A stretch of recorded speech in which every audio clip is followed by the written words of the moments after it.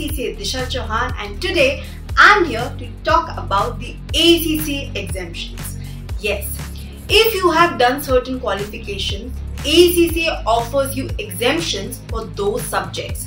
So they basically say they understand that you would have probably studied those subjects on those particular qualifications, so you don't have to appear again for those exams. You just have to pay an exemption fee and you can then move on to the rest of the subjects. So that is a benefit that ACCA does offer. So in this video, we will be discussing, of course, about few of the qualifications, the popular qualifications, and what are the exemptions available. However, in case you are doing some other qualification and you want to know whether or not you are going to get any exemptions, ACCA also has an ACCA exemption calculator. Yes, you can just go to Google, type in ACCA exemption calculator, then the official website will come in. You will go there, you will put your university's name, the year of your graduation or when you're graduating, then you can select the course and you will just get to know, are you eligible for exemptions, what are the subjects that you will be eligible for. So it's that simple. So let's start with the video. So for MBA qualified people who have done MBA finance, they will get 3 exemptions. Yes, you will get the entire knowledge level exempted. You will not have to give the BT, FA and MA exam, and you can simply just move on to your skill level and then to your professional level. Now for BCom students, now this is a new change which is coming in from your 2023. Earlier what used to be the case that for BCom graduates, they used to get 4 papers exempted. But from now, from 2023 onwards, BCom graduates are gonna get 5 papers exempted. Yes, the entire knowledge level, the law paper of your skill level, and the tax paper also. Now, if you are a BCom graduate, you're graduating in 2023, you are gonna get these exemptions. However, if you are pursuing BCom, let's say you are now in the first year or second year, you will still be eligible for these exemptions. It could be a possibility, but there are certain colleges which will be giving these 5 exemptions. That is that if you're studying from those colleges, you will get these 5 exemptions. So if you're a pursuing student, if you want to know whether or not you are eligible for that exemption, you can of course contact FinTram Global.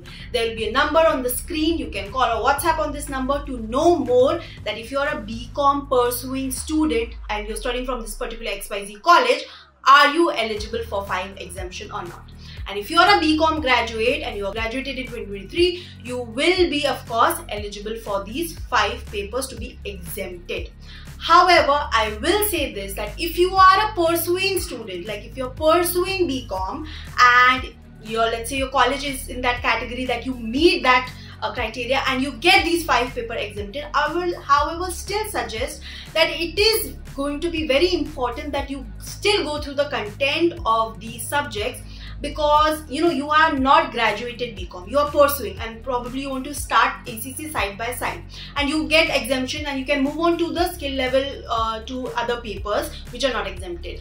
But if you don't have the base knowledge, of BT, FA, tax, then of course when you are giving the other papers of skill or when you move on to the professional level, you could face some difficulty. So I will definitely suggest that, okay, even if you get exemptions, at least go to the content, build your base, because then you might face difficulties in the skill or professional level if you do not have a strong base, right?